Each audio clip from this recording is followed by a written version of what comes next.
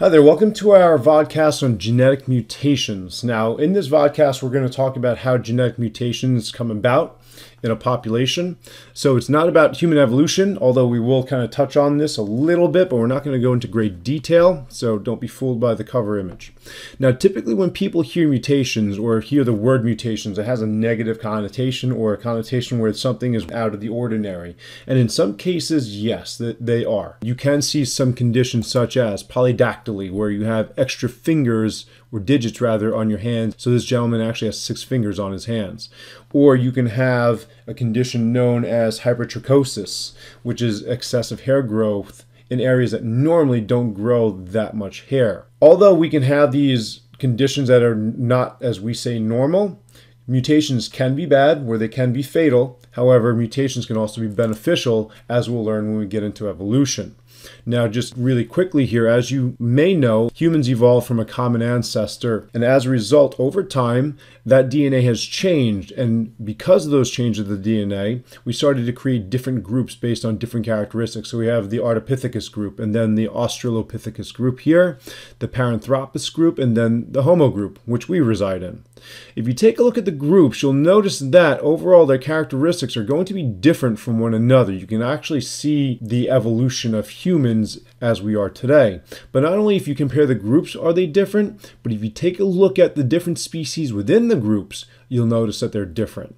And even though you may have differences among species, if you take a look at our own species, you'll have differences amongst us in our own species. So when you look at this group photo of this diverse group of people, you'll see people who are African American, they're Asian, they're Caucasian, they're Latino, they're Middle Eastern, and so forth. You have all these variations of humans, or Homo sapiens as we are. And the reason why we look so different is because of the different genetic mutations that have occurred. And those mutations aren't bad because they're still in the gene pool and they make us who we are. So a genetic mutation is basically a permanent change in the DNA. Now, that could be in the DNA strand itself, or it can be in the number of chromosomes. So we're going to take a look at 2 types. We're going to take a look at chromosomal alterations, and we're going to take a look at gene mutations. Now, we'll start off with chromosomal alterations here. Now, chromosomal alteration basically changes the numbers of the chromosomes in a cell from a process called non-disjunction. Okay, non-disjunction is going to be where we have either homologous pairs, like we do in meiosis 1, or chromatid pairs, as we do in meiosis 2. Well, they're going to fail to separate like they should in anaphase. So when they fail to separate, then we start to throw the numbers off a little bit. And because of this failed separation, we can cause conditions such as Down syndrome, which is known as trisomy 21, which we'll get to a little bit later. And then also we can have a condition of polyploidy, which will give extra sets or half sets of chromosomes, and they could be written as 3n or 4n or greater than that, depending on how many sets are in the cell, versus the normal 2n for diploid and then n for haploid cells that we've been going by. So let's take a look at how this all works in non-disjunction. All right, so again, non-disjunction is a failure of separation between either homologous or sister chromatid pairs during meiosis. So here we have normal meiosis. Okay, we have our normal cell here. That's our original cell that's going to divide to make sex cells. It's going to replicate the chromosomes. They're going to line up in the middle metaphase, and now here we are in anaphase being pulled apart, and then the homologous pairs separate here. Chromatid pairs get separated here, and then we go from our 2n number of 4 chromosomes to our haploid n number of 2 chromosomes. So this is normal division. This is what's supposed to happen. But sometimes things don't happen the way they're supposed to. Now, this is what non-disjunction looks like.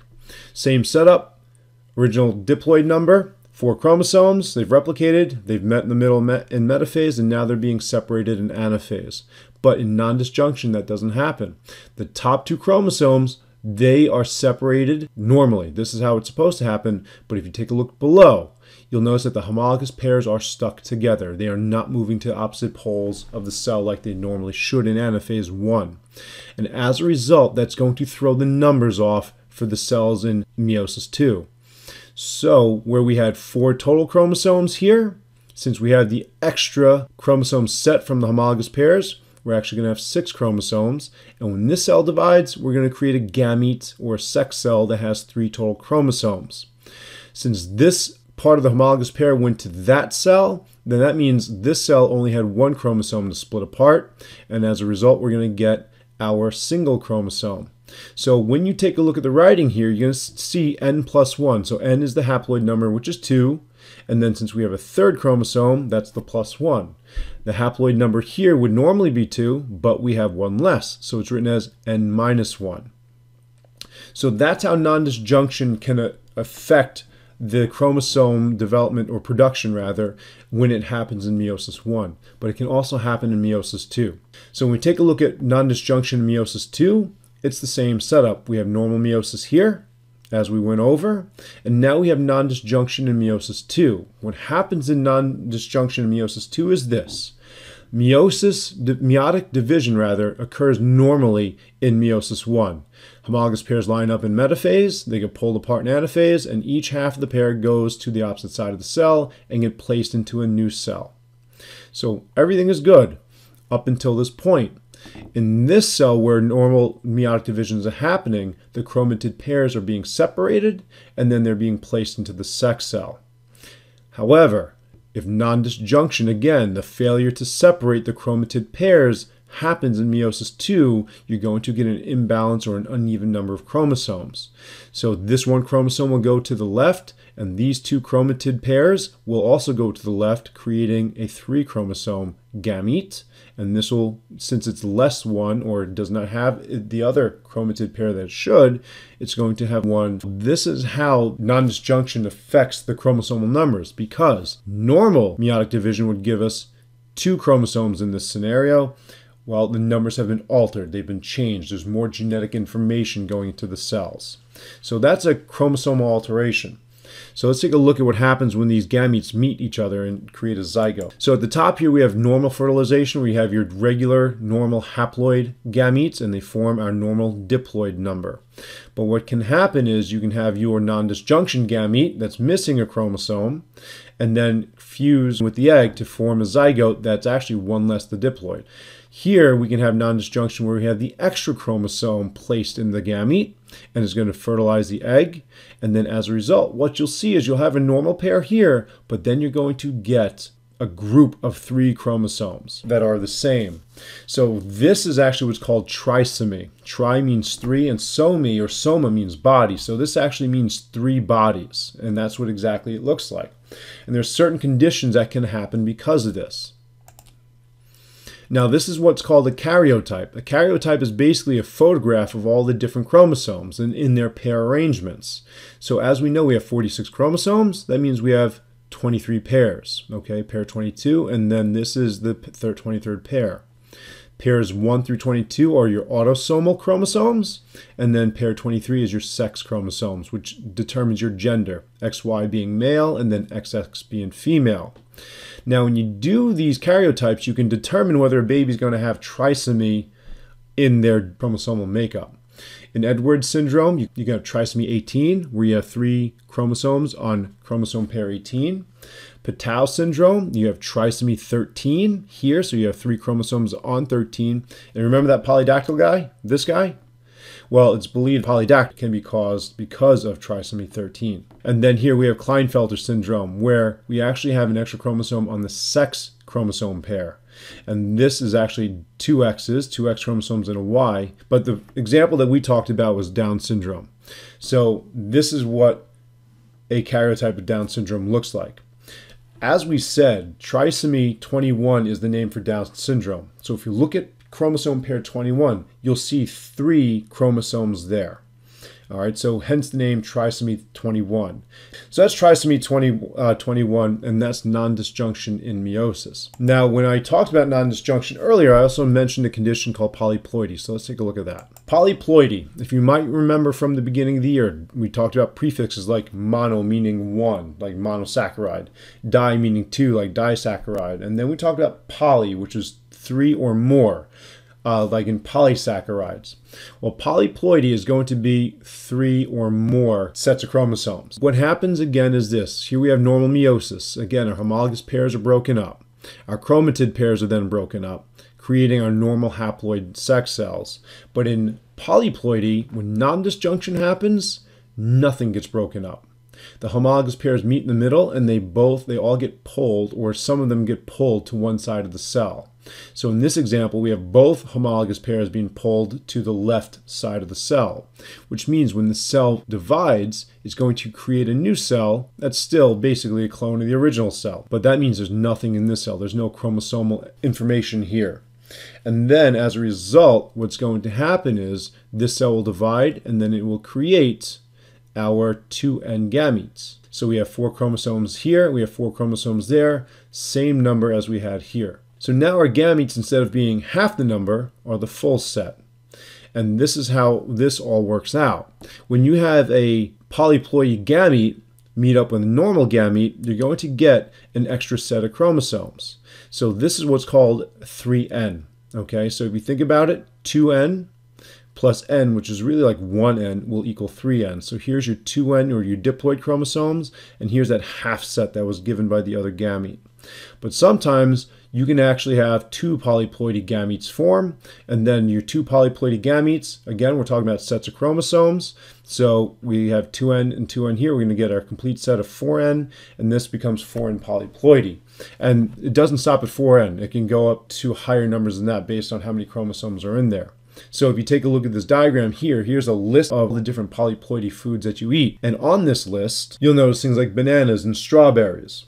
So that's how non-disjunction alters the chromosomal makeup of our cell. Now let's go back to our concept map and talk about gene mutations. Now gene mutations are the ones that you're probably more familiar with. This is where we actually alter parts or sequences in the DNA.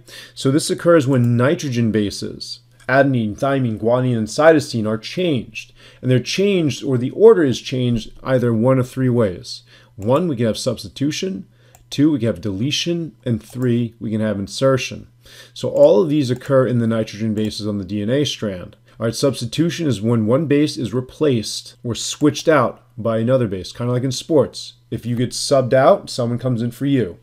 Deletion, again, if you delete something on a Word document or a Google Doc, you're removing it.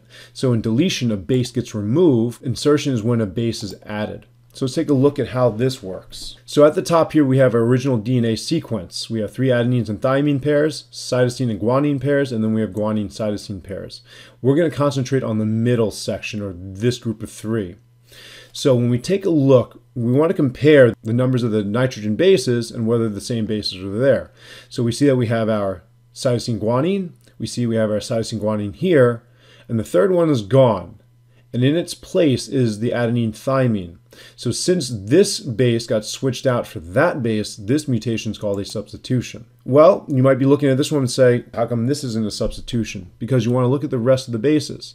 We have our first cytosine guanine pair, we have our second cytosine guanine pair, and then we have a third one. So the 3 original bases are still there.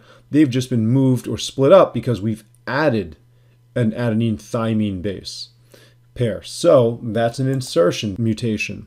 And then in this one, you'll notice that we have 2 cytosine guanine pairs, and the third one is gone. It's been removed. So because it's been removed, it's been deleted. And that's our deletion mutation. So let's take a look and see how this can affect us. So one example that we're going to look at here is this. We're going to take a look at a condition called sickle cell anemia. And it's a condition that affects the red blood cells. So let's take a look at what we have. Here we have our DNA strand. And as we learned in protein synthesis, we make our mRNA. So here's our messenger RNA and the 3 base codes for each amino acid, the codons. So this is the protein sequence, or the amino acid sequence, to make the protein for a normal red blood cell. But if we take a look at this middle section here, this guanine, cytosine, adenine, thymine in combination, and we take a look down here, well, we have our guanine, cytosine, but instead of an adenine, thymine, we have a thymine, adenine. And then we have our original adenine, thymine. So this base here got substituted. Okay, there wasn't an extra base added, there wasn't one removed. We just switched this base pair out with that base pair out. And as you know, instead of having uracil in your messenger RNA, you now have adenine in your messenger RNA, which then codes for a different amino acid. Well, if you have a different amino acid, as you may remember, you have a different protein. And as a result, this is what a sickle cell anemic red blood cell looks like. As you can see, the shape of it is drastically different from the normal red blood cell. The red blood cell is round, so it can fit through our round tubular capillaries, but the sickle cell red blood cell is pointed at the ends. So this is going to cause a problem because it can get stuck and then start blood clotting. The shape of the sickle cell blood cell also reduces the amount of surface area or the size of it. So it's going to carry less oxygen than the normal red blood cell. So individuals with sickle cell anemia may become fatigued a little bit faster than the people that don't have it. So that wraps up our vodcast on gene mutations. We have our whole chromosome, chromosomal alteration mutations caused by non-disjunction. And then we have our single gene mutations caused by the deletion, substitution, or insertion of base pairs. That wraps up our vodcast. Thank you for your time.